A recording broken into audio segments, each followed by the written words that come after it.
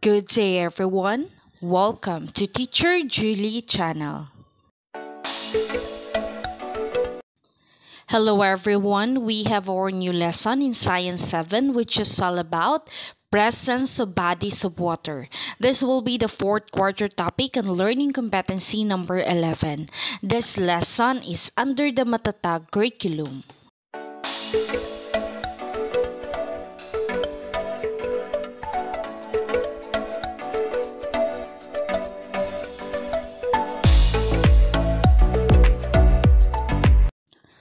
For the objectives, by the end of the lesson, 80% of the learners will be able to. First is to describe the characteristics and movement patterns of sea breezes and land breezes. The second one is to explain the occurrences of land breezes and sea breezes. And the third one is to appreciate the role of the sea breezes and the land breezes play in moderating temperatures and creating pleasant microclimates in coastal regions by answering the reflection of learning. In activating the prior knowledge for the short review, the students will instruct to identify the sea breeze and the land breeze.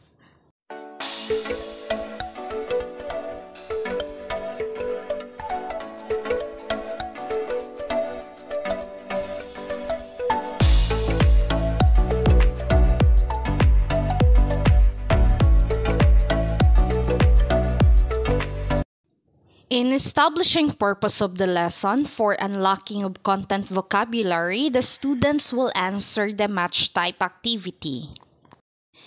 The Earth is spherical shape and its tilted axis cause solar radiation to strike different parts of the planet at varying angles. The equator receives direct sunlight, while higher latitudes experience more oblique angles.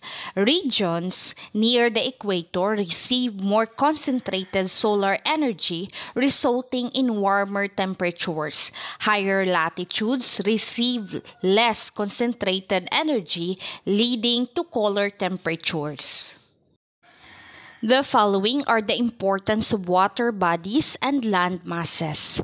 So, for the water bodies, oceans, lakes, and rivers cover a significant portion of the Earth's surface, absorbing and releasing heat more slowly than land masses. While the land masses, these are the continents and islands that are characteristics by a faster heating and cooling rate due to their lower thermal capacity, and this leads to greater temperature fluctuations. The following are the thermal properties of land and water. So the first one is the water's high specific heat. Water has a higher specific heat capacity than land and requiring more energy to rise its temperature. This property allows water to store heat energy more efficiently. And the second one is land's low specific heat. So land heats up and cools down more quickly than water due to its lower specific heat capacity. This leads to significant temperature swings throughout the day. The following are the daytime heating and cooling of land and water. So the first one is the daytime heating.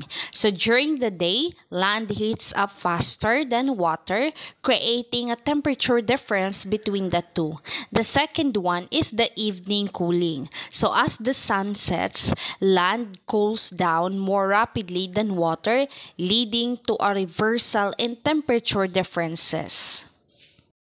The following are the formation of land and sea breezes. So the first one is daytime sea breeze. So the warmer land creates a low pressure zone, drawing in cooler air from the ocean, resulting in a sea breeze. The second one is the nighttime land breeze. So as land cools down, the cooler air creates a high pressure zone, pushing air towards the warmer ocean, resulting in a land breeze. The following are the impacts of land and sea breezes. So the first one is the marine navigation. So land and sea breezes influence sailing routes and coastal navigation by providing predictable wind patterns. The second one is the cloud formation. So rising air associated with land breezes can lead to the cloud formation and potential precipitation. The following are the relevance to weather and climate patterns. So the first one is the local weather variations. Land and sea breezes contribute to local weather variation, influencing temperature, humidity, and precipitation patterns. The second one is the coastal climate moderation. So the presence of large bodies of water helps moderate coastal climates, reducing temperature extremes. And the third one is the global climate regulation. On the larger scale, the interaction of land and water bodies plays a crucial role in regulating a global climate patterns. For the lesson activity, ask the learners to read the scenario and complete the Venn diagram below to differentiate between sea breeze and land breeze. In making of generalization for the learners' takeaways, the students will use the KWL chart and they are going to use the graphic organizer to answer the L column or what they have learned about the lesson. And for the reflection on learning, the students will answer the following questions.